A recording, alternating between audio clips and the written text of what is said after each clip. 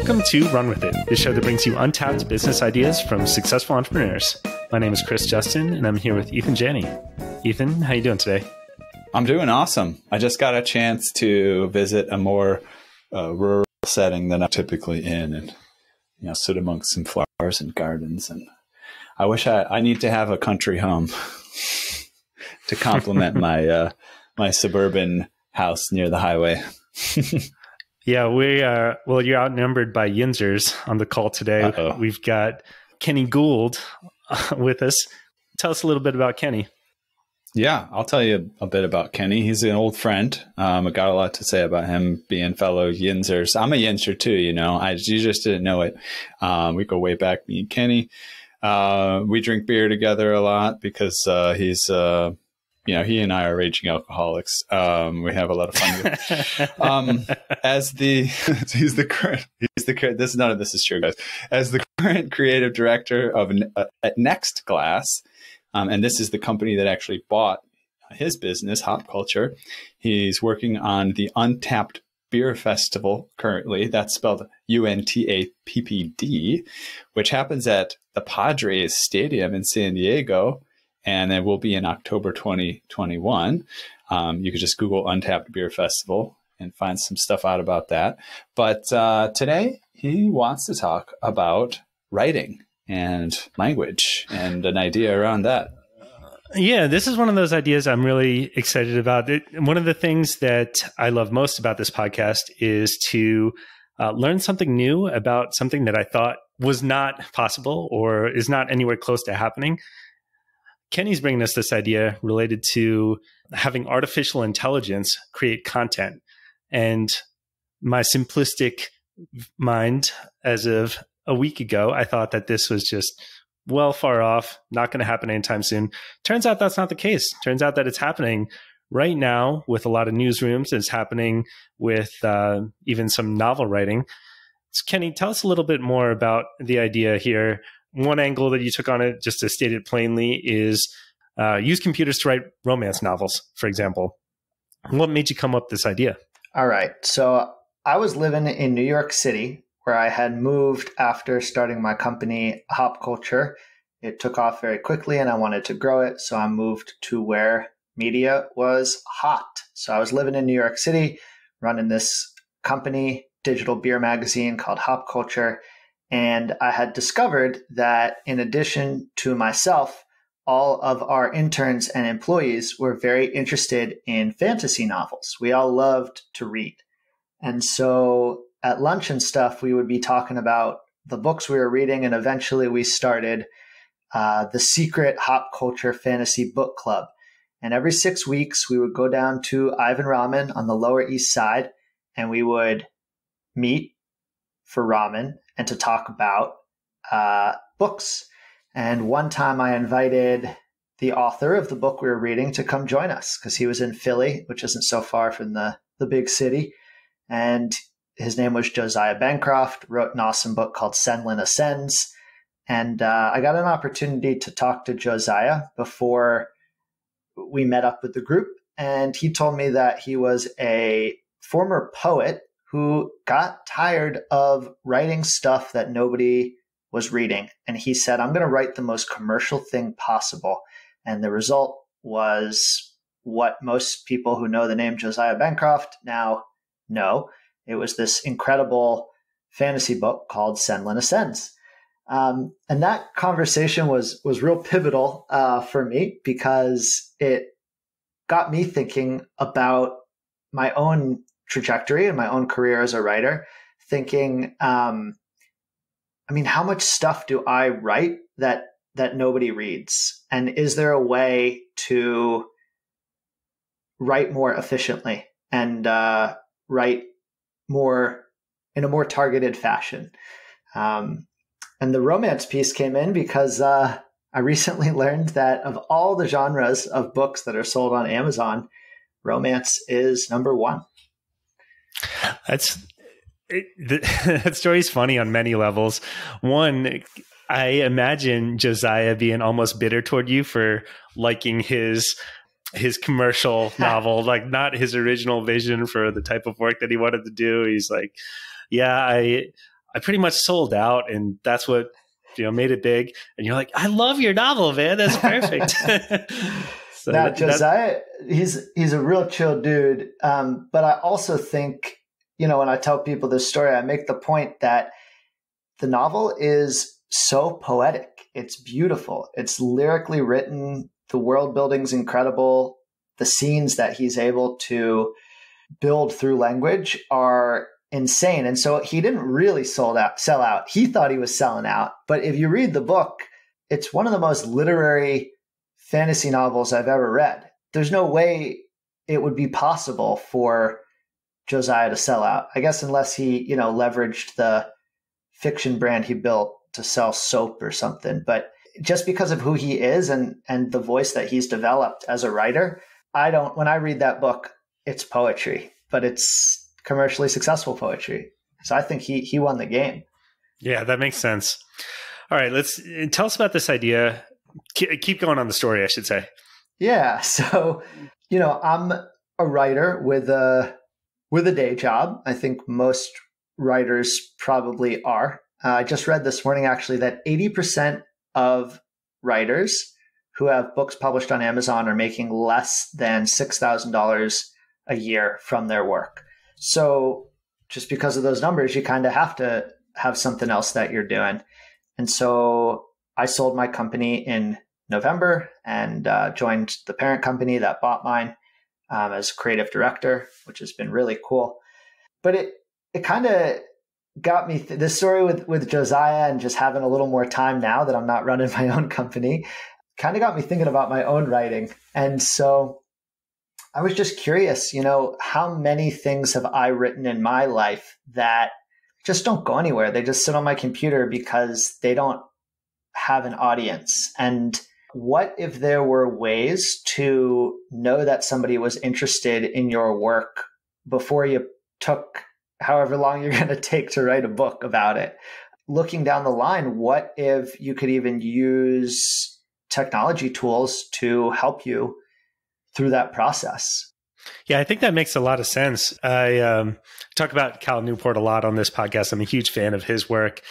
And surprisingly, even though he does nothing in fiction, he talks often about how he would approach writing fiction. A lot of his listeners are aspiring authors, and they always ask him questions. How would you do this? And his piece of advice is often, you should not just go and hole up and write for an hour every morning. That's kind of the romanticized notion of what you're supposed to do. And people who do that, they're creating art. Maybe it's a hobby for them, but it's not going to translate into a book that's ending on the shelves. It's not actually the path to success. So it makes a lot more sense to be more strategic about it and to think about, okay, successful fiction authors, what are the things that they did outside of the practice of writing itself to know what to write about, how to approach the audience, the themes to focus on. And that's exactly what you're getting at here is maybe you use tools like this, like AI, to steer your content or give you some ideas, but things just outside of the practice of sitting down at a desk and writing. I think you hit the nail on the head there. That's exactly what I'm driving at. I think something as simple as keyword research, right? Like if you were going to go publish a blog post or a magazine article for a digital publication, you would do SEO research to figure out how your piece might place before you would go ahead and take the time and energy and pay a writer and spend the time editing and formatting and getting pictures. You'd figure out where there are holes in the internet that you can fill with content. That's the very beginning of this idea, right? It's that's the low-hanging fruit here. And I think the end result is actually humans and AI working hand in hand to produce content. I think we're a ways off from there, but it's coming. It's totally coming. That's a good jumping off point to talk a little bit about the lay of the land here. I thought that we were ways off from there too before doing some research. I no longer think that in preparing for this episode. For example, the New York Times uses AI to help create a lot of their articles. I was blown away by that. That's like the most prestigious news organization in the world is currently using AI and complementing it with their writers to create some of their content. This is most often used in sports reporting, especially local sports news. It's comparatively easy to feed in a baseball player's stats, for example, the number of hits, the result of those hits, right? Their yearly batting average, whatever. Feed that all in, and AI does a surprisingly decent job of creating a lead-in for an article, or even just a little blurb for the box scores. And if you're doing that nightly, it saves New York Times a lot of time. The Washington Post is also doing this. They have an in-house team that's doing the exact same thing for sports writing. So at least on that level, it's happening. And more concretely, with the example that you are bringing us here for romance novels, people are doing this in sci-fi. There's a website, I think, booksbyai.com. It's completely done by artificial intelligence. Everything from the title, the author, the cover art, the reviews, the selected reviews are kind of, they're fake reviews, but they are ones that have been made by AI. Even the pricing is generated by AI. They're scraping all this Amazon data and coming up with a price. If you look at the artwork and the titles and everything like that itself, I'll share some examples here. Hell of the Seer by Bornander Helmond for $11.69. It looks like something that maybe Van Gogh would create, the artwork. Not as good as him, of course, but it's Van Gogh-esque. I certainly would not pick up this book just looking at the cover of it. I can't imagine many people are buying this and reading it, but it is awkwardly readable. I'm going to read you the blurb for The Imperfect in the Disaster by Bariste Wolf. This year's best known for us in modern million copies. Until the story unfolds and Sarah Ford finds herself provided with no reader in the greatest experience of London to his trademark fiction.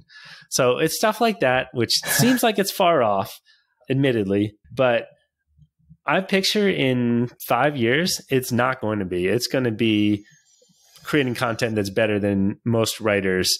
One of the things that this all reminds me of is, I went to music school, studied jazz piano performance, and there was this transitional period where we started to be able to have recordings. This is kind of hard to fathom at this point in time, but started to have like a recording of something that wasn't on a record or a CD or a tape.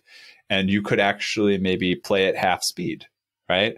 So jazz musicians, what they'll do traditionally is they'll listen to music and they'll try to play along with it or transcribe it, like write it out as a way of learning how to play the genre. And back in the day, like somebody like John Coltrane, they actually did have the capability to, I believe, take a record player and play it at half speed or something, right? But it would be an octave lower, and it would mess with things. And like nowadays, it could be at the same pitch, right? Like you don't have to sacrifice much. There's a lot of technologies that can make things work. So what I ran into in music school was I had this rub, like it almost felt like an ethical conundrum. Like, should I use the technology to get better as a musician because it's available? Or should I use the traditional methods to kind of be more authentic and like do it the quote unquote right way? And the more I've seen the music industry evolve over the years, the more I see it's kind of like shooting yourself in the foot if you kind of resist the new technologies available, sort of in the name of quote unquote ethics or purity, because they're just going to start being there and people are going to start doing creative things with the new technologies. And the real space is in using the new technologies in a new and creative way. And that's the direction that. Well, it's not even, so for the music example, it's not even in that much of a creative way. Pretty much every artist nowadays uses autotune. If you don't use autotune, you sound markedly worse than Kesha or Katy Perry or all these other artists. There still is a market for the type of musician that can sing on demand and sound good, or can play an instrument live without a click track. There's a market for that. Yeah. I think these tools it goes back to the argument or the friendly discussion that Josiah Bancroft was having with himself. Did I sell out? Did I sell out by making something commercial?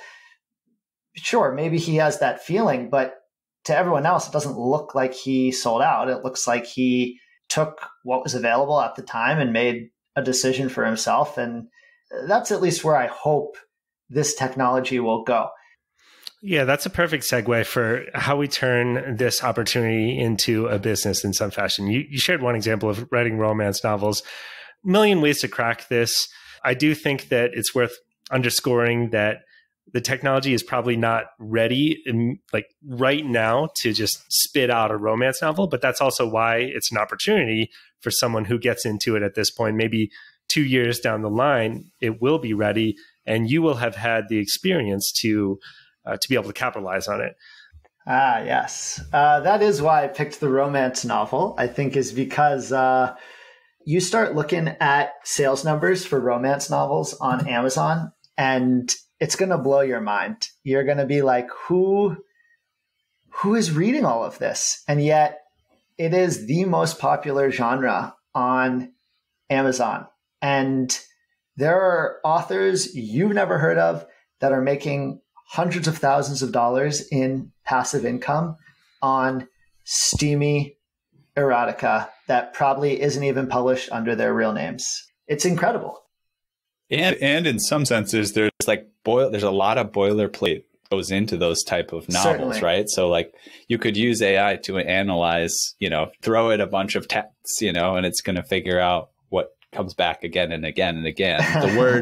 The word staff, I think, will be used prominently. Certainly.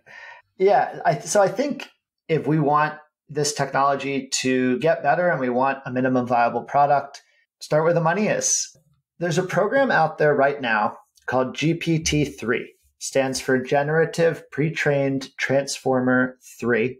It was created by a San Francisco-based AI research lab called OpenAI. And it was described in a July 2020 review in the New York Times as amazing, spooky, humbling, and also more than a little terrifying. And I think that just went into beta, I believe, the third version of this. And that's where the potential lies. Right now, to use that, the computing power required to use that generative language learning model is outrageous. But that's how innovations always develop, right? The first version is very expensive and very big. When they made the first computers, they were very expensive and fit in a warehouse. And then they were less expensive and fit in a room. And now I have one in my pocket with more computing power than the first satellites that went up. So I think, Chris, your time estimation, 5 years, I would take the under. If Ethan, if you want to take over, we can have ourselves a little bet and you can buy me a beer in 5 years. You got to keep me right to 5 years? No, I think you're probably right. I said 5 years. Maybe I'm a little conservative with that. OpenAI has released, I believe, a light version of GPT-3 that everyone can use. They are afraid of putting the full version out there. The entire thing about OpenAI is they realized that AI is going to potentially take over the world if you just let it go out there unfettered. So they wanted to be at the forefront of developing it. And I think this is similar to Neuralink's mission. Elon Musk is involved in both. They wanted to be at the forefront of developing it so they could steer it in a way that is not going to have the paperclip problem where you tell AI to maximize paperclip consumption and then ends up killing all humans in order to make as many paperclips as possible. The off-cited anecdote for that. GPT-3, you can use this. I believe there's a light version out there that you can use. If not GPT-3, there are examples. I'm looking at this guide, an easy guide to deep writing without writing any code. It's a 5-minute read.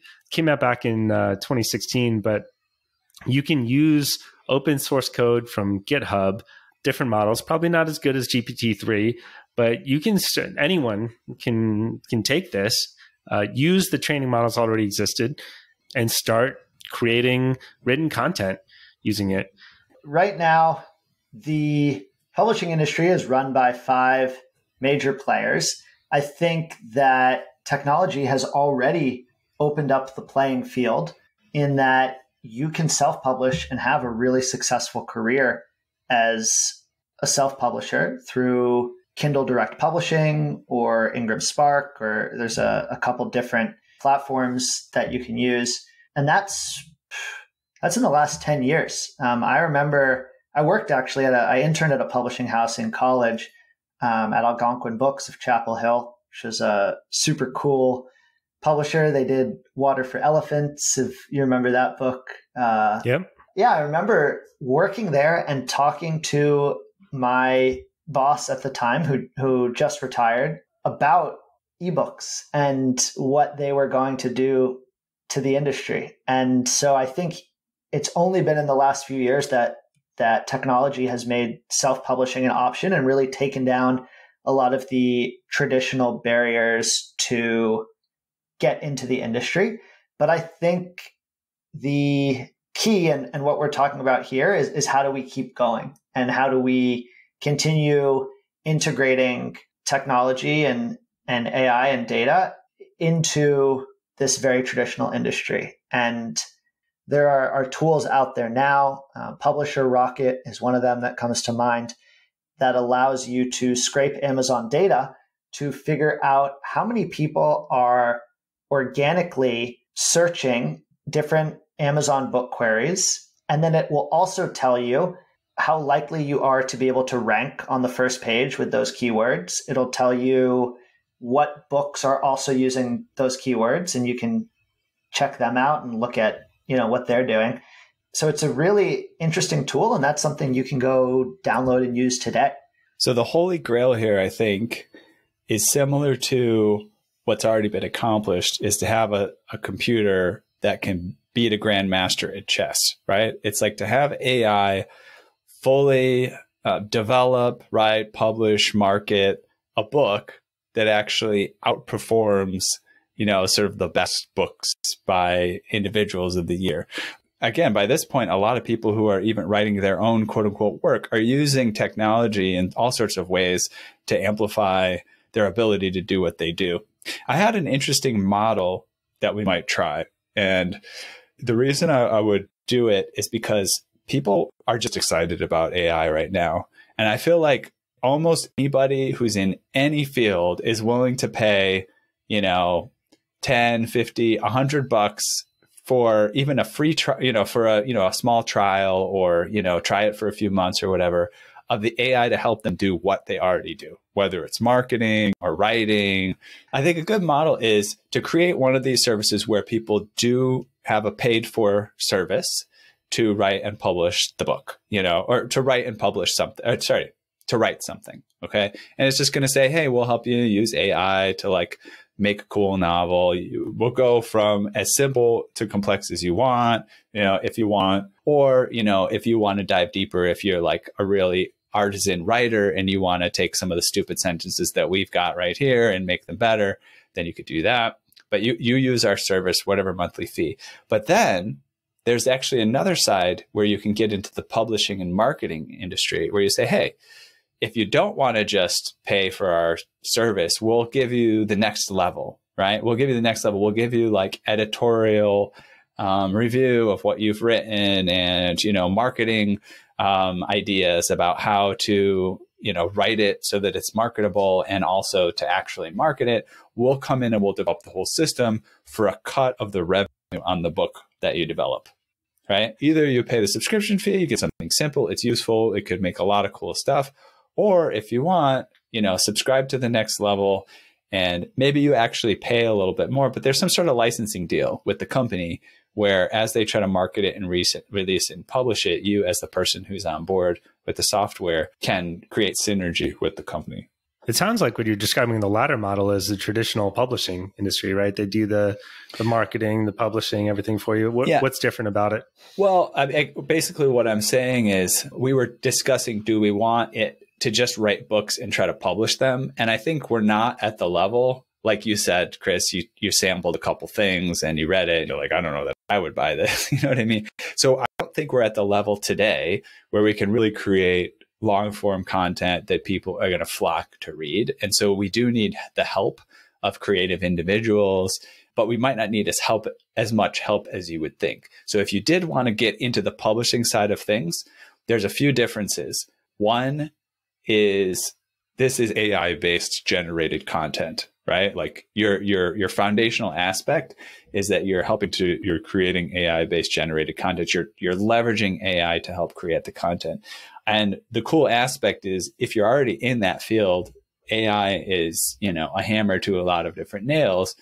And if you've already got people on your team that are, expert in the application of that and know how to use it, you can say, oh, well, we can be this sort of like add AI to every piece of the publishing industry, from marketing to sales to, crafting to editing and all this stuff. And you could really have a leg up on a lot of competition. I'm curious. I like that idea. I'm curious if where you start is just by establishing a publishing house, and as you're going through your values and your mission, you reference utilizing technology. And so that becomes a part of your company culture, so that as these technologies do become viable, you're already thinking about how they can be integrated. Even that is going to give you a leg up on the competition. It's going to, being a startup, you're going to be nimble and agile, and you're going to be able to adopt these technologies that the big five publishing houses just they can't turn the ship that quickly.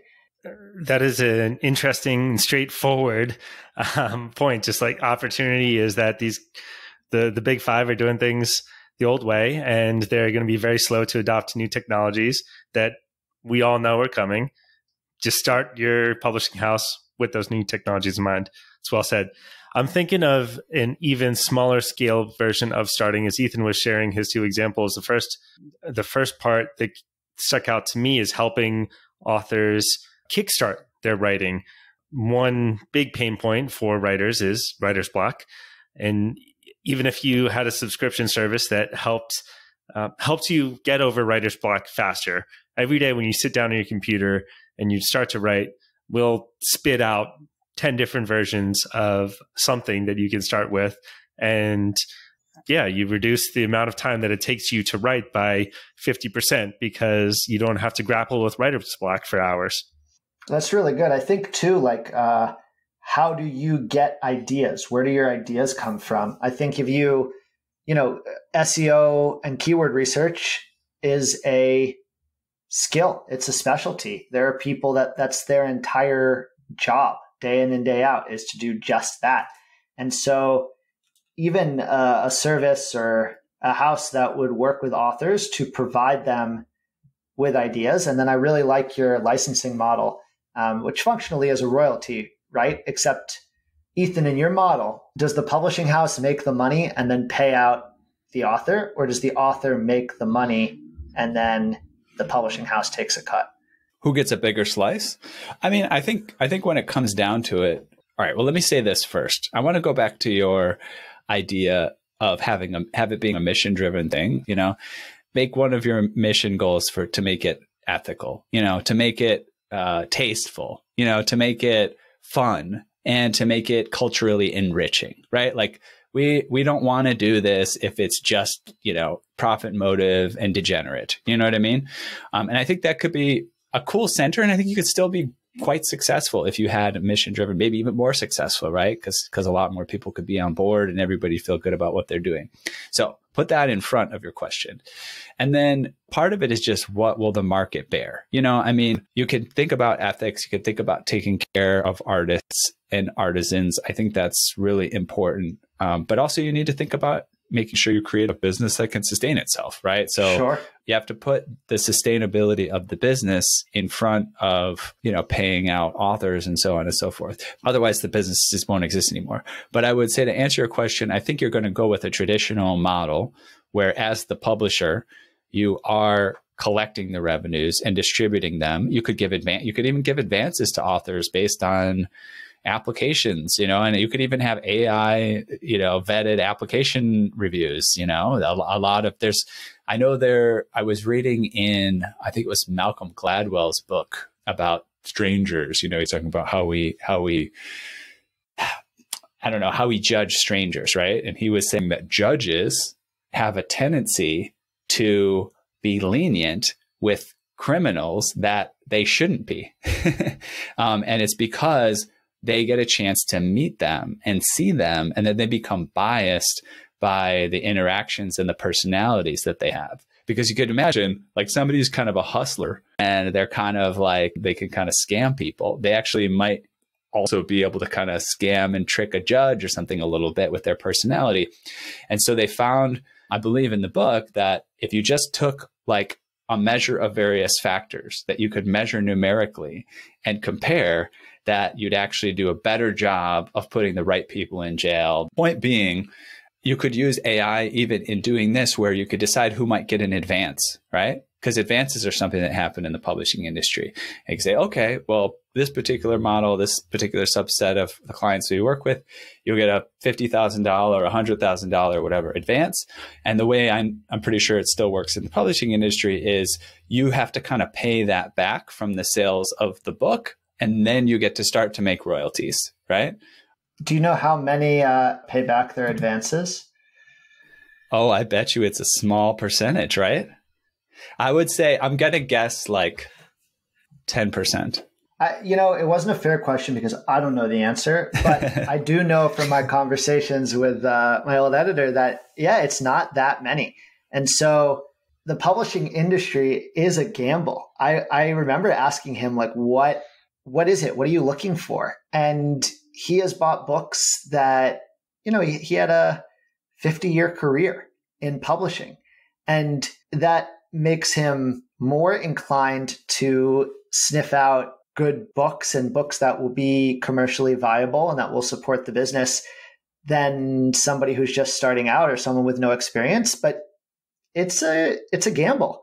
And so, yeah, can you use AI to sort through that? Could you use AI to figure out a topic where there is a lot of organic query on Amazon, not a lot of resources or poor quality resources, have the AI tell you what those topics are, develop titles around those topics, put out an application process for writers who are interested in publishing through your house, let another AI, another algorithm vet those applications, figure out who is going to produce the most sustainable work, figure out how much it should pay them based on, what the market is doing and what the topic is and where the search volume is. That is all something that could be done right now.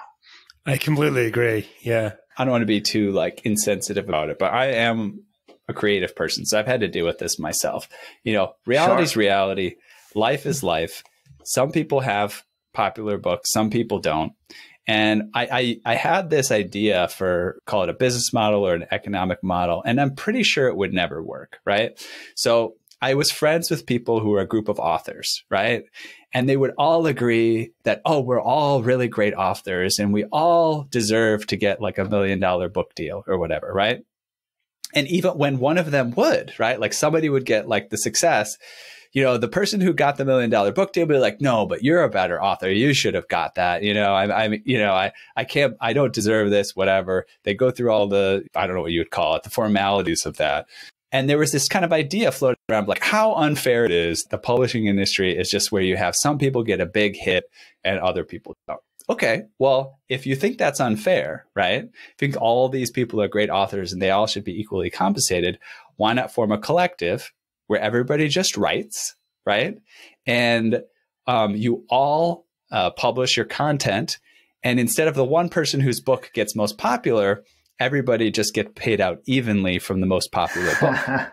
Nobody would sign up for that, right? Because people want single person. The motivation for being an author is to, have the mine worked. And it probably wouldn't be as fulfilling if you didn't actually get to benefit economically from your book that did well. Now, I would argue that it actually probably would be a good model. Like it would be a good model because it would make life sustainable for those artists. But I think people's sort of egos and desire to hit it big wouldn't make it a viable model.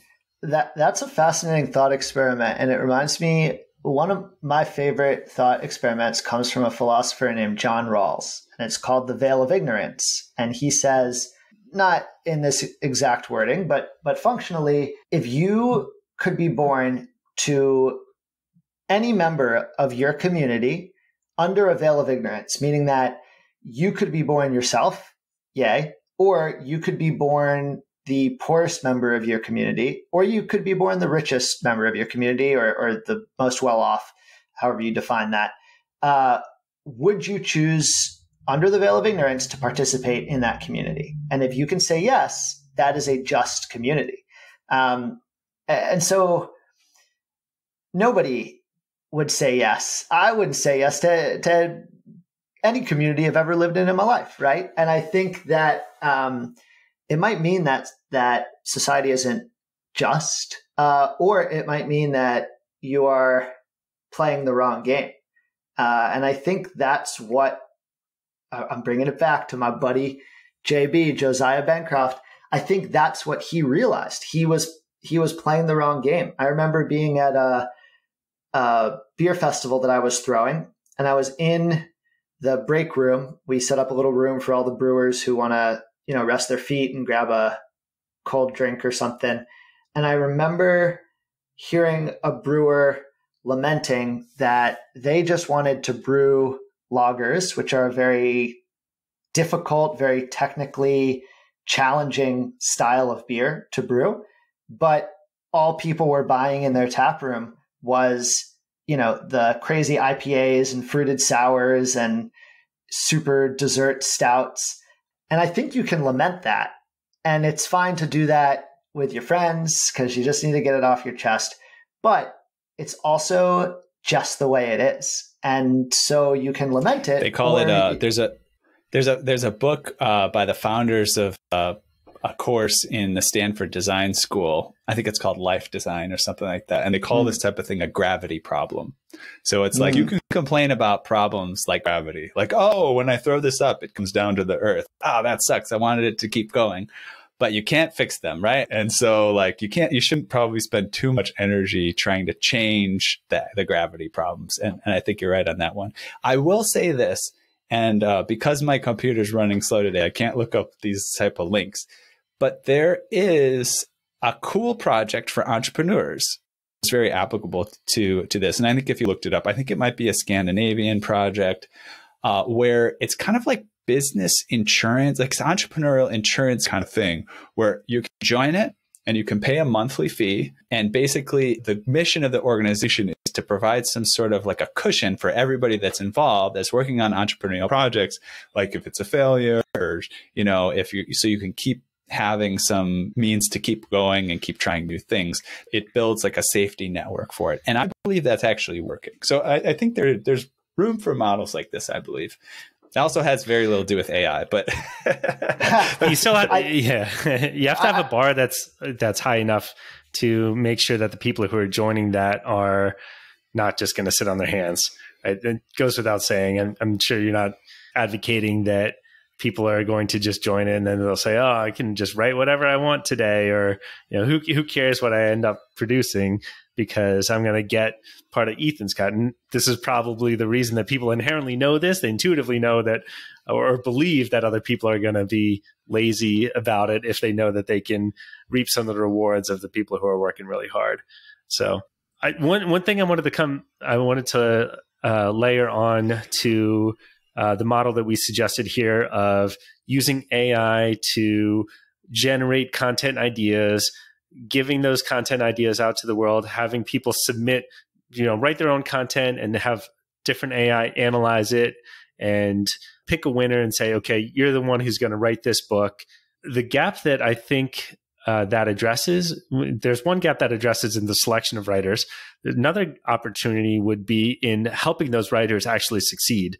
It seems like right now, fiction authors are on an island of sorts where they're writing. Sure, they have an editor, but they're not getting as much direction as you could probably get from a publishing house. And if you were using AI to help them in that creative process, maybe it's just helping them write faster, maybe it's helping them actually with topics or ideas, plot points, whatever, then I think you have a real advantage. It reminds me of the business model of Shopify itself, strangely enough. Toby Luca will say that they help create entrepreneurs. That's the entire goal for it. And they reduce friction for entrepreneurship. If you can reduce friction for people to become good authors, you are going to make a lot of money. I like that. That's a great spirit for this kind of project. And I think, just going back to the ethical question, if you want to write, nobody's stopping you. You can write to your heart's content. I think what you have to ask yourself is, do I want to write, or do I want people to read my writing? Do I want people to pay for my writing? Do I want a hobby, or do I want a livelihood? And I think if your answer to any of those questions is the latter, this is where you should be looking, because this is the future. Well said. We are well over time here, Kenny. Is there anything else that you wanted to talk about related to this idea that we didn't get to? A little, actually. So I am putting out some books coming down the line here that I did want to mention. It's a lot of very cool stuff for entrepreneurs about how to run better businesses. It's something I know a lot about, having run and sold a business myself very recently. If you want to stay up to date on those resources, you can find me on Instagram at Hop Culture Ken, like pop culture, but with an H, and Ken, like Kenny, my name, or Kenny Gould, GOULD.com. Just started a monthly email newsletter, which is filled with all sorts of fun updates and resources on the different projects I'm working on. And you can subscribe for free to that from my website. Oh, the first email actually just went out right now. Had it on a schedule. I just saw it pop up.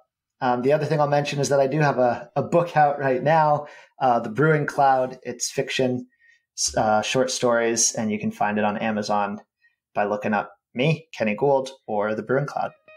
Yeah, Kenny, man, it's been fun chatting with you. Enjoyed diving into this topic and hearing your insights here. And yeah, looking forward to catching up with you again in the future. Sounds good. Thank you both.